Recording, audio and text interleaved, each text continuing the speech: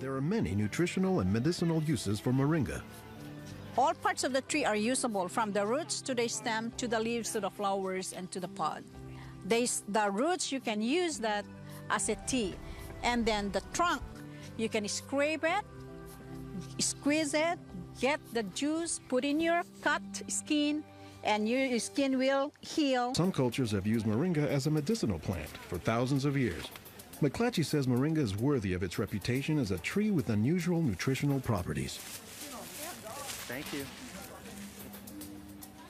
Moringa is one of these trees that is a multi-purpose plant that fulfills such a high percentage of kind of basic needs that when people get used to using it, they really can't see what it's like to live without it.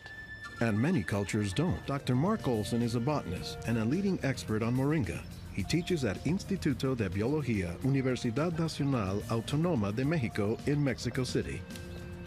Here, he is visiting a new moringa farm about 2 hours outside the city limits. So they've just planted these here, and soon they'll be nice and big. Olson says that while moringa can grow in places like Mexico or Hawaii, the tree is native to arid subtropical regions, places like Africa and southern India, hot places where moringa has proven its persistence. And this is a plant that really does do extraordinarily well in some of the most difficult areas, in areas that are very hot, areas that are very dry, areas where other things are very difficult to cultivate. Some of the things I think are most exciting about moringa is, for example, the high vitamin content. There's a lot of vitamin A in the leaves, and worldwide that's a problem. A lot of people have problems in development of their eyes because they don't have enough vitamin A. We are having an epidemic of cancer and cardiovascular diseases and many other chronic diseases.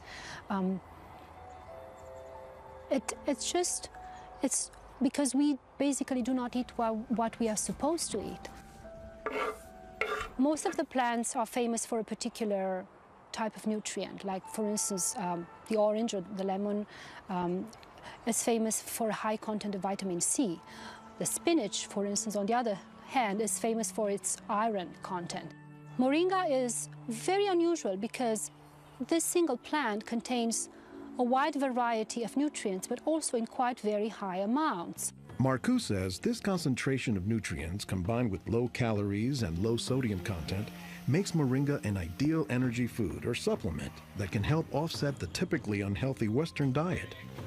Many of the Westerners are also deficient in antioxidant and anti-aging substances that are mostly found in plants. Antioxidants, according to the National Institutes of Health, protect the body's cells and may prevent cancer. And Marcoux says moringa is a treasure trove of antioxidants that happen to work hand in hand. Antioxidant substances and antioxidant vitamins work together in the body.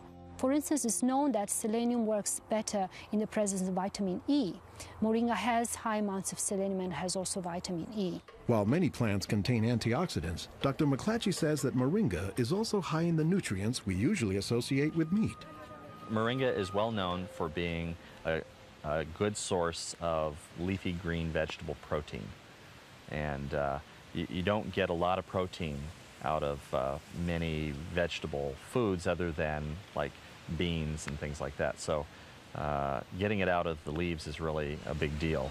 According to the United States Department of Agriculture, moringa contains 18 of the 20 amino acids, building blocks of proteins that are found in the human body. And says Marcoux, moringa is one of the few plants that contains all of the essential amino acids.